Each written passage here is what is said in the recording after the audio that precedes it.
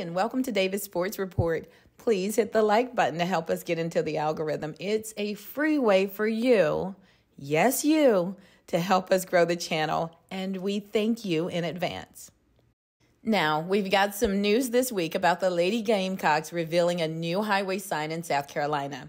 The sign reads, University of South Carolina, 3-time Women's Basketball National Championships, and lists the years 2017, 2022, and 2024. This is the second making of the sign. There was a previous sign that did not have the 2024 title listed. So let's go ahead and hear what Coach Dawn Staley had to say.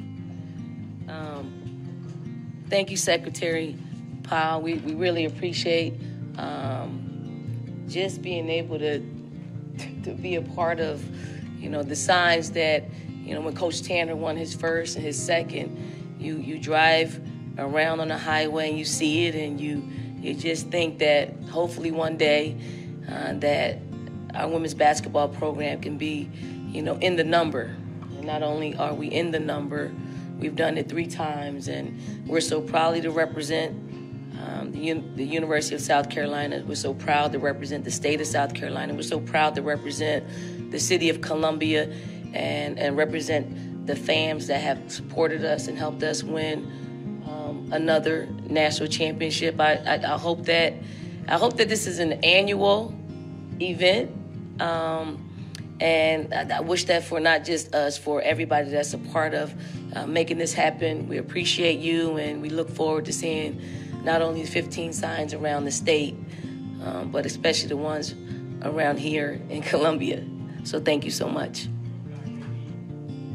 Years ago, I'm sure I don't know if you've dreamed about times like this, but what does this mean? I mean, 3 national championships, signs all around Columbia. What type of honor is that for you as a coach? I mean, it's a true honor because it doesn't just represent the success of our program. It represents the people who have helped us win. It's the community, it's our fams, it's our administrators, it is the media, especially the local media that's been incredibly, you've given us all the key ingredients to be really good at what we do, and we're not in a place where it's frowned upon. It's a place where people are happy for you, genuinely happy that you're able to make South Carolina proud and make a lot of Gamecocks smile. Oh, I know winning can be a habit, but how do you prevent complacency from setting in? When you've already done it before, how do you get yourself re-motivated to run it back? If you saw our practice today, you got to get real motivated because it wasn't one of our proud moments today. But you think about what we've been able to accomplish, and you want every single one of your players to feel a part of winning a national championship. And we know the way that we do that is we have to work hard at it. We have to work every day to get better. And fortunately for us, we've been able to do that with the help of our players, with the help of our assistant coaches, with the help of parents, with the help of donors. We're in the NIL space. All of those things matter when it comes to winning national championships, because you just can't do it without having all of those parts to help make it happen.